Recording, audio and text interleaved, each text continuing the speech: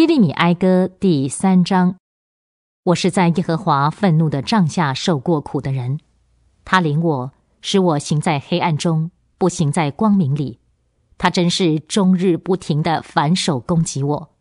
他使我的肌肤衰残，折断我的骨头。他筑垒围困我，使毒害和艰难环绕我。他使我住在黑暗之处，好像死了许久的人一样。他筑墙围住我，使我不能逃出去。他又加重我的钢链，甚至我哀求呼救的时候，他也掩耳不听我的祷告。他用砍凿好的石头堵塞我的道路，他使我的路径曲折。他像熊埋伏着，又像狮子在藏匿的地方等候攻击我。他把我脱离大路，把我撕碎，弃我于荒野。他拉开了他的弓，立我做箭靶子。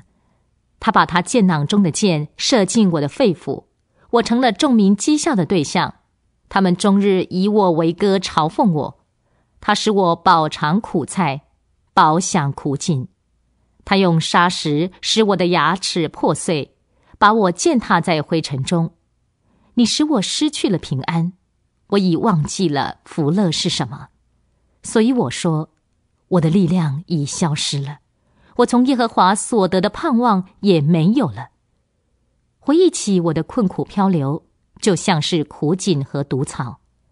每逢我的心想起往事，我的心就消沉。但我的心一想起下面这件事，我就有指望。耶和华的慈爱永不断绝，他的怜悯永不止息，每天早晨都是新的。你的信实多么广大！我心里说，耶和华是我的业分，所以我必仰望他。耶和华善待等候他的和心里寻求他的人，安静等候耶和华的救恩是多么的美好。人在幼年时就负恶，是多么的美好。他要无言独坐，因为这是耶和华加在他身上的。他要把自己的口埋于尘土中，或者还有盼望。他要让人打他的脸颊，要饱受凌辱。主必不会永远丢弃人，他虽然使人忧愁，却必照着他丰盛的慈爱施怜悯。因为他心里本不是要人受困苦，或是要世人愁苦。人把地上所有被囚的都践踏在脚下，或在至高者面前屈枉正直，或在诉讼的事上颠倒是非，主不都看见吗？除非主命定，谁能说成就成了呢？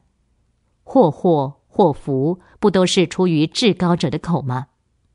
人活在世上，因自己的罪受惩罚，为什么发怨言呢？我们要检讨和省察自己的行为，然后归向耶和华。我们要向天上的神诚心举手祷告。我们犯罪悖逆，你并不赦免。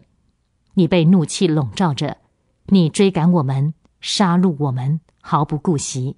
你用密云把自己遮蔽起来，以致我们的祷告不能达到你那里。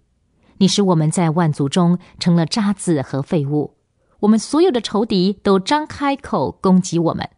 我们遭遇的只是恐惧、陷阱、毁坏和灭亡。我的眼泪像江河流下，都因我的人民的灭亡。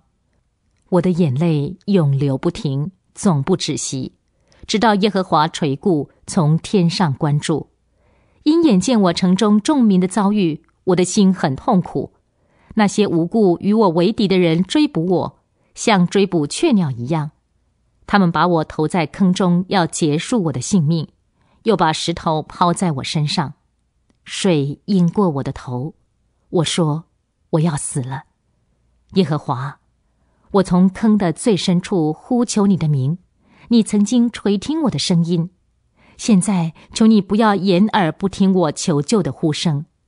我每逢呼求你的时候，你就靠近我说，不要惧怕。主啊，你为我的案件申辩，赎回了我的性命。耶和华，你看见了我的冤屈，求你为我主持公道。你已看见了他们种种的仇恨，以及所有害我的阴谋。耶和华，你已听见了他们的辱骂以及所有害我的计谋，你也听见了那些起来攻击我的人嘴里的话，以及他们终日要攻击我的企图。你看，他们或坐下或起来，我都成了他们歌唱嘲笑的对象。